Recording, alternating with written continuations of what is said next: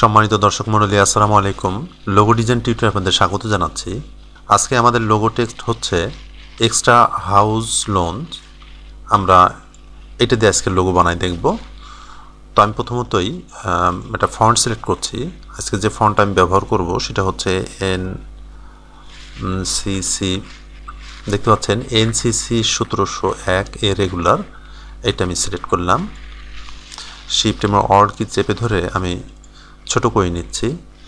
আমি এটা এখান থেকে কপি করে নিচ্ছি এবং টাইপ টুল নিয়ে আমি এইটুক ড্রাগ করে ডিলিট করে দিচ্ছি, কারণ আমি প্রথমত এক্সট্রা এই কথাটার উপর ডিজাইন করব। দেন ওগুলো আমি এটাকে সিলেক্ট রেখে রাইট বাটন ক্লিক করে ক্রিয়েট আউটলাইন করে ফেললাম এবং আনগ্রুপ করে নিচ্ছি। আমরা লেখাটাকে কিছুটা মডিফাই করব। তো দেখি আমরা কীভাবে মডিফাই করতে পারি। আমি প্রথমতই টুলবার থেকে ডাইরেকশন টুল সিলেক্ট করলাম এবং আমি যেটা চাচ্ছি সেটা হচ্ছে এর যে গ্যাপটা আছে এখানে, ঠিক এদিকে এই গ্যাপটা আমি তৈরি করব। আর এর জন্য আমি এই পাথে ক্লিক করে কিবোর্ড থেকে শিফট চেপে ধরে আমি বাম দিকে নিয়ে আসলাম। শিফট চেপে ধরছি এই কারণেই যেটা সোজা আসবে। যখন এর এই রেখা থেকে এটা বের হয়ে আসবে তখন আমরা রেখে দিব। দেন সিলেক্ট থাকা অবস্থায় আমরা পাথ ফাইন্ডার অপশনে এসে ডিভাইড করে দিব। আমরা যেহেতু এখন ডাইরেকশন টুলে আসিস সেজন্য আনগ্রুপ করার দরকার নাই। আমরা শুধুমাত্র বাইরে ক্লিক করব এবং এখানে ক্লিক করে এটা আমরা ডিলিট করে দেব। ঠিক এই আমি কন্ট্রোল জেড করছি একটু পার্থক্য বোঝানোর জন্য আর কি। আমরা যদি এই মুহূর্তে সিলেকশন টুলে থাকি এবং এটা এভাবে সিলেক্ট থাকে তাহলে আমাদের এখানে ক্লিক করলে আর আলাদা করে আমরা ধরতে পারবো না। কাজে সিলেকশন টুলে থাকার সময় আমরা অবশ্যই আনগ্রুপ করে নিব ডিভাইড করার পরে, তখন আমরা এটা আলাদা করে ধরতে পারবো এবং ডিলিট করে দেব। তাহলে এই ছিল হালকা একটু কাস্টমাইজ এর উপরে। আমরা চাইলে এমনও করতে পারি, ডাইরেকশন টুল দিয়ে আমি এখানে সিলেক্ট করলাম এবং শিফট চেপে ধরে বের করে দিলাম এবং পাথ ফাইন্ডার অপশনে এসে ডিভাইড করে ফেললাম। ঠিক এইভাবে আমরা এমনও করতে পারি। আমি রেখে দিলাম এভাবেই। এরপরে আমি এক্সটাকে একটু কাস্টমাইজ করতে চাচ্ছি। আসলে এক্সের রেখাটা দেখছেন আপনি এখান থেকে বাঁকা হয়ে গেছে, তো আমি বাঁকাটা রাখতে চাচ্ছি না। আমি টুলবার থেকে রেক্ট্যাঙ্গেলটা সিলেক্ট করলাম এবং এখান থেকে এইটুক ড্র্যাগ করছি। দেন ডাইরেকশন টুল দিয়ে আমি এই পাথে ক্লিক করে এটাকে আমি এই পর্যন্ত নিয়ে আসছি। কিন্তু এক্সের এই যে এখানে যে বাহুটা এত বাঁকা আছে, আসলে আমি এত বাঁকা চাই না। আমি কন্ট্রোল জেড করছি। আমি কিছুটা বাম দিকে নিয়ে আসতে চাচ্ছি নিচের অংশটা। এই জন্য আমি ডাইরেকশন টুলে আসি, নিচের পাথে ক্লিক করলাম এবং কিবোর্ড থেকে লেফট অ্যারো প্রেস করছি। দেন আমি কিছুটা বাম দিকে নিয়ে আসলাম, ঠিক এই পজিশন রাখলাম।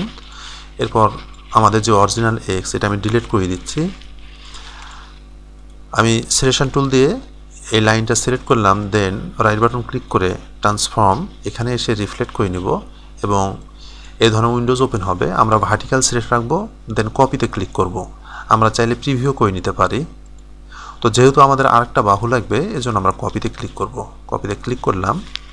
এরপর আমি এই তিনটা লেটার সিলেক্ট করে বাম দিকে নিয়ে চলে আসছি, তার মানে এক্সের কাছাকাছি নিয়ে আসলাম।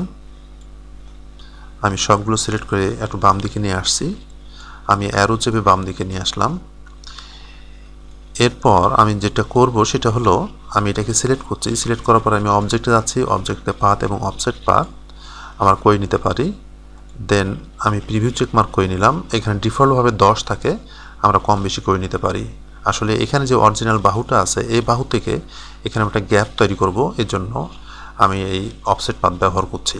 তো কত পিক্সেল গ্যাপ তৈরি করব এখানে আমরা মাপটা দিয়ে নেব। এখানে 7 আছে, আমি 6, 5 যেমন খুশি আমরা দেখতে চাই তো করতে পারি। তো আমি 6 রাখলাম, দেন ওকে করলাম এবং সবগুলো সিলেক্ট করলাম। সিলেক্ট করার পরে আমি টুলবার থেকে শেপ বিল্ডার টুলটা সিলেক্ট করছি। এখন আমি কিবোর্ড থেকে অল্ট কি চেপে ধরে ঠিক এখানে ক্লিক করলাম, তাতে এখানে ডিলিট হয়ে গেল।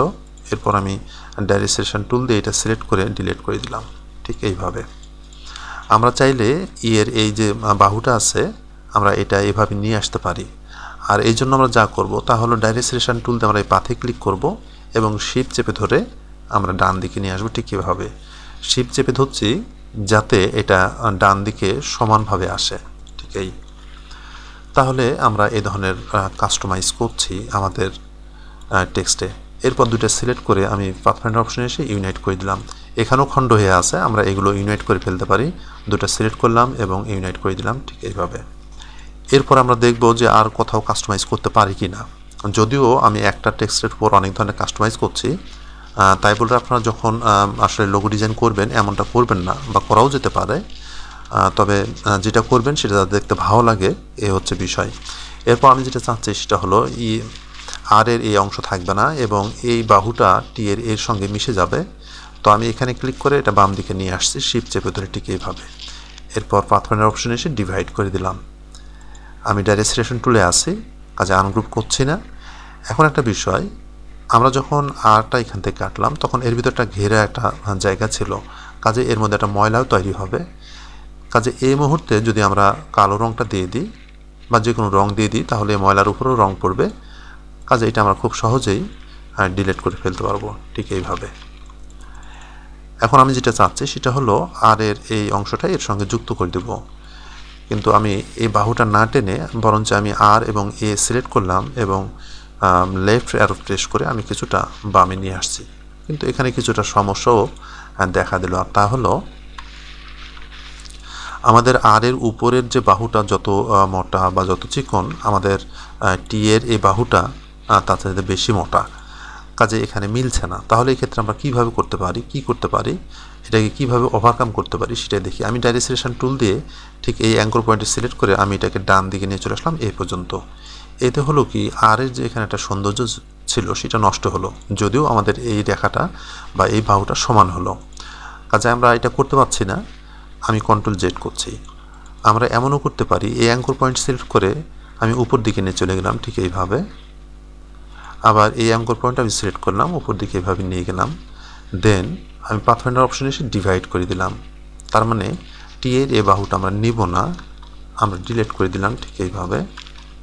ঠিক এখন যেটা করব সেটা হচ্ছে আর এর এই পাথে আমি ক্লিক করছি, ক্লিক করে শিফট চেপে ধরে আমি নিয়ে চলে আসছি এই বরাবর ঠিক এই। তাহলে এটা দিয়ে টি এবং আর হয়ে গেল এই আর কি। এখন আমরা চাইলে ঠিক এখানে যে যেমন অ্যাঙ্গেলে আমরা এটাকে কেটে রেখেছি এমন একটা অ্যাঙ্গেল আমরা এখানেও তৈরি করতে পারি। আমি ডাইরেক্ট সিলেকশন টুলে আসি, আমি এখানে সিলেক্ট করে আমি এটাকে বাম দিকে নিয়ে আসলাম শিফট চেপে ধরে, কিন্তু এখানে যে গ্যাপ আছে তার চাইতে এখানে কম গ্যাপ আছে এবং এখানে কম এখানে বেশি এমন হয়ে আছে। এটাকে ঠিক করতে চাইলে আমরা এটাকে সিলেক্ট করব, সিলেক্ট করে অবজেক্টে যাব, অবজেক্ট থেকে পাথ এবং অফসেট পাথ এই অপশন ব্যবহার করব। এর আগে আমরা 6 পিটি ব্যবহার করছি এখানে, কাজে একই পিটি আমরা ব্যবহার করব, এখানে একই দূরত্ব রাখবো, এর জন্য ওকে করে দিলাম।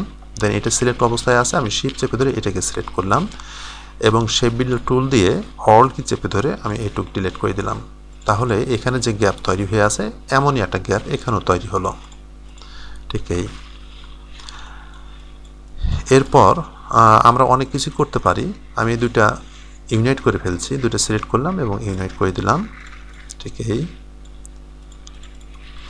এরপর আমরা চাইলে এমনও করতে পারি, আমি কন্ট্রোল প্লাস করে জুম ইন করে নিলাম, আমি রেক্ট্যাঙ্গেল টুলটা সিলেক্ট করে এর উপরে র্যান্ডমলি ড্র্যাগ করলাম ঠিক এই, এবং দুটো সিলেক্ট করে pathfinder option, sorry pathfinder option তো আমার বের হয়ে চলে গেছে, এখানে ক্লিক করলাম, পাথফাইন্ডার অপশনে ক্লিক করার পরে আমি ডিভাইড করে ফেললাম, দেন আনগ্রুপ করলাম, যেহেতু আমি সিলেকশন টুলে আছি এটা এবং এটা আমি ডিলিট করে দিচ্ছি। এরপর এটাকে সিলেক্ট করে আমি অবজেক্টে যাচ্ছি, অবজেক্ট থেকে পাথ এবং অফসেট পাথ, দেন এখানে এসে আমি আসলে এই পরিমাণে গ্যাপ রাখবো, এই জন্য 6 পিটি এখানে থাকবে, কাজে প্রিভিউ করার দরকার নাই, আমি ওকে করে দিলাম। এটা সিলেক্ট অবস্থায় আছে, শিফট চেপে ধরে আমি এটা সিলেক্ট করলাম এবং এটা সিলেক্ট করলাম এবং টুলবার থেকে শেপ বিল্ডার টুল নিয়ে আমি কিবোর্ড থেকে অল্ট কি চেপে ধরে এইভাবে ড্র্যাগ করলাম, তাতে আমাদের এই গ্যাপটা তৈরি হলো। আমাদের যদি গ্যাপটা খুব বেশি মনে হয় তাহলে আমরা কমাই দিতে পারি, কোনো সমস্যা নেই। এরপরে আমরা যদি চাই এটাকে বাঁকা করে রাখতে তাহলে এমন করতে পারি, আমি উপরের এই কয়েকটা অ্যাঙ্কর পয়েন্ট আমি সিলেক্ট করলাম, সিলেক্ট করার পরে আমি রাইট অ্যারো প্রেস করছি ঠিক এইভাবে ঠিক এই। এরপরে যদি মনে হয় যে এটাকে আমি ডানেভাবে সরাবো তাহলে এমন করতে পারি, এইভাবে সবগুলো সিলেক্ট করবো অ্যাঙ্কর পয়েন্ট, এখানে যতগুলো অ্যাঙ্কর পয়েন্ট আছে আমরা সিলেক্ট করলাম, দেন আমরা লেফট কিংবা রাইট আমরা এইভাবে করতে পারি। যাই হোক আমি রেখে দিলাম এইভাবেই। এর মধ্যে অনেক কাস্টমাইজ আমরা যেহেতু করেছি, কাজে আর কোনো কাস্টমাইজ করতে চাচ্ছি না, তবে আরেকটা এটাই শেষ।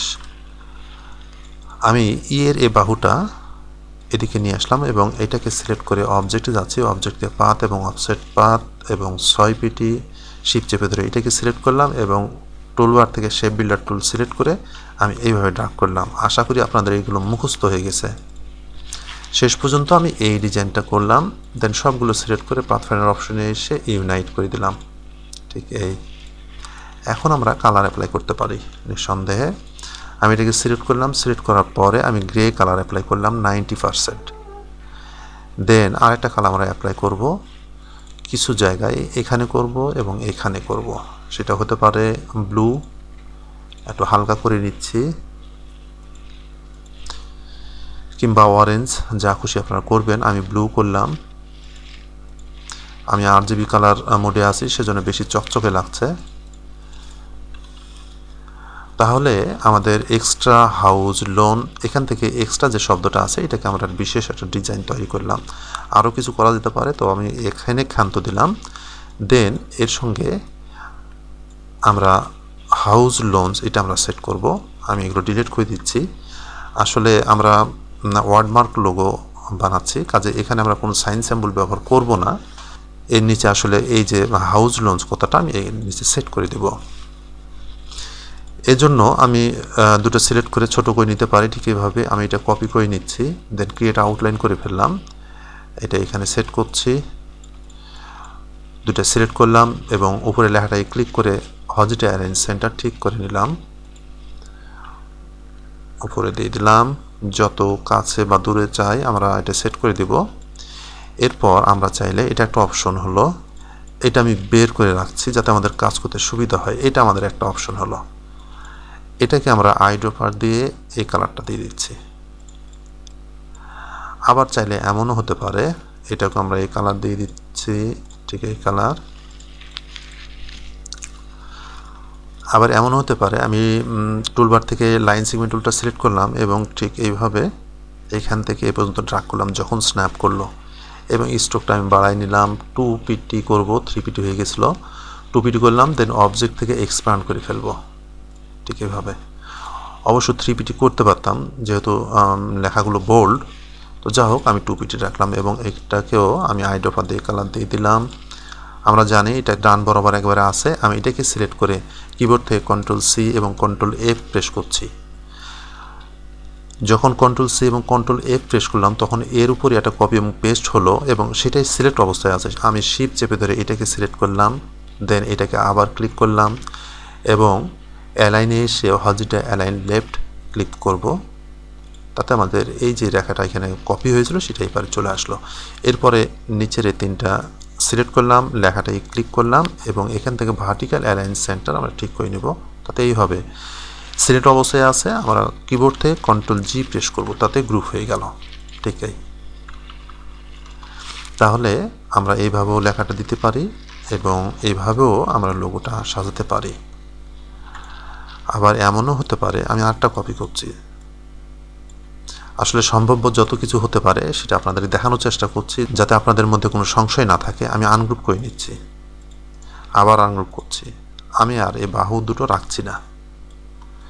এমন করতে পারি, সবগুলো সিলেক্ট করে আমি লেফট অ্যালাইন ঠিক করে নিলাম এবং এটাকে ক্লিক করে শিফট চেপে ধরে আমি ঠিক ডান পর্যন্ত নিয়ে আসলাম। এইভাবে আমরা এইভাবে উপস্থাপন করতে পারি। আগামী টিউটোরিয়ালে এগুলো নিয়ে আরও অনেক ডিজাইন আমরা দেখব, সম্ভব যত ডিজাইন হয় আমরা এগুলো দেখার চেষ্টা করব। সে পর্যন্ত আমরা ভালো থাকুন, সুস্থ থাকুন, এই কামনা করছি। আসসালামু আলাইকুম।